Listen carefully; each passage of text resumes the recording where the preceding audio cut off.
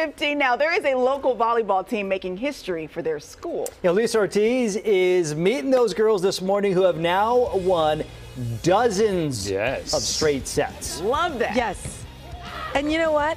I believe it, because let me tell you, they have been playing with this volleyball the entire time you guys were talking. I was like, girls, you got to keep going. I need you for like another 5 minutes to play this ball. The entire time that John was eating, they were playing. They're like, oh, hang on, let me grab a bite. I know. I'm like, can we stop talking about yogurt, please? Because these poor girls are still trying to do this. All right, here we go. As you mentioned, they are making history, undefeated, and I can see why, because they're pretty awesome, athletic young ladies. We're at Chilton Middle School here, so this is the 8th grade team.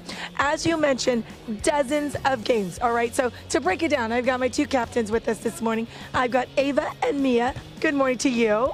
Good morning. Okay, so you guys just finished off a pretty impressive season. You went undefeated, but even more, even bigger than that is you didn't lose not one set, right? Can you explain that to us? So basically in volleyball, we play to 3 sets, and it's if you win the first set, then you play another, and if you lose that set, then you have to play to a third, and whoever wins. So you often see people go 3 sets. Yes. But that didn't happen for you guys. Yeah, no. They did not lose not one set, so they never played that 3rd set, you guys. They literally did 24 sets, not losing not one, so you went undefeated for the entire season. Correct. That is awesome. All right, we're going to let you in on a little secret. These girls, they're like, don't forget to tell them what you were supposed to know. You guys also, you got a lot of girls here, not only play for the school team, but you also play outside of the school. Yeah, we do. We all play for club, and 3 of us, or 4 of us, I believe, we play on a national team, so that's pretty impressive. How long have you been playing volleyball? I've been playing for 3 years now. 3 years, okay. So talk a little about the vibe on this team and how well you guys obviously mesh. Well, like, we all work really hard together, and like we all like flow really well. We all have this like great connection, and I have a lot of fun playing with all the girls on our team. During the season, as this is happening, as you start to see that you are winning match after match after match, did you get an idea? Was it like, oh my gosh, we could, because this is history for the school, right? So could you get that sense that this was happening? I mean, like, I didn't really realize that we were like going to do this well, but I knew we were going to do well, but the fact that we worked like really well together to win all the games, it was very impressive. Yeah, and what was the reaction from schools when you guys would show up? A lot of them were like, especially in the beginning, we weren't the school that was supposed to win. We were kind of the underdog, but when we started winning more and more and we finally beat the team that won last year, a lot of people started being like, oh wow, that's the team who beat Granite Oaks, so yeah.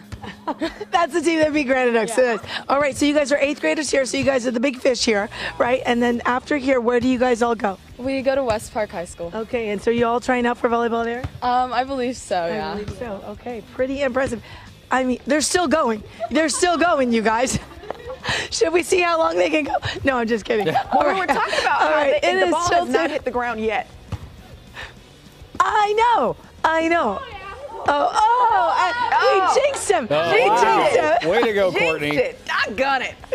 Way to go, Court. Way to go, Court. You know, all right, my friends, Julissa, it is Chilton Middle School. Yes. A, that's where Mrs. Stark teaches, and B, I believe your photographer knows a thing or two about volleyball.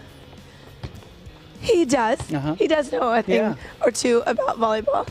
But I still have to drive with him for the next hour or so. I wasn't going to bring it up. We get the picture right here. Look at that guy. Scott Holcomb in dolphin shorts on the beach, baby.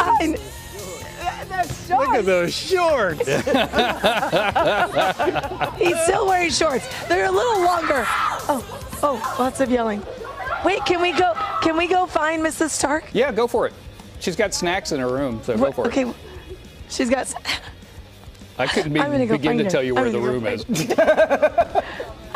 When was the last time you were in her classroom? Perfect. All right, you guys, I'll send it back over to you. Thanks, Sue.